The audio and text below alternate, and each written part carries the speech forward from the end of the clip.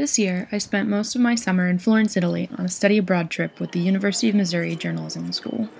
Though I was able to visit and enjoy several other places abroad, I actually lived and stayed in Florence.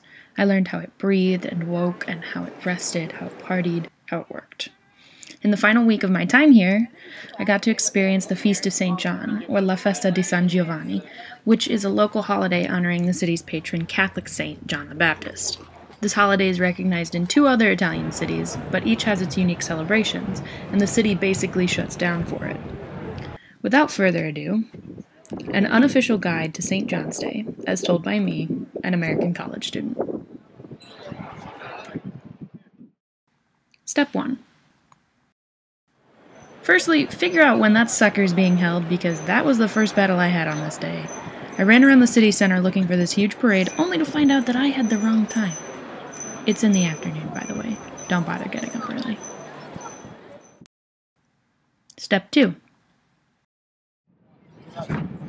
So you'll find the parade by finding several marching lines of brightly pantalooned men, along with some cavalry, some drummers, and an enormous bovine.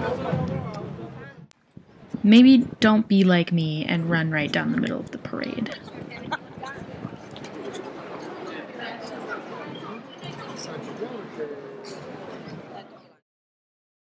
Step 3.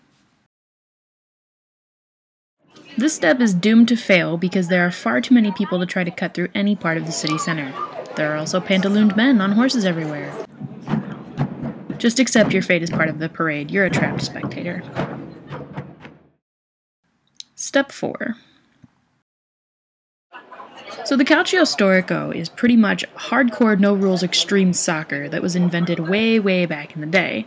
A bunch of sweaty dudes beat each other up for a ball and the crowd loves it, so I highly recommend going if you have the chance. Step 5. Unfortunately, tickets for this historical soccer match are in high demand, and you have to get them the day they go on sale, or you are just SOL, my friends. Step 6. Gelato is a must on every day in Italy, don't kid yourself.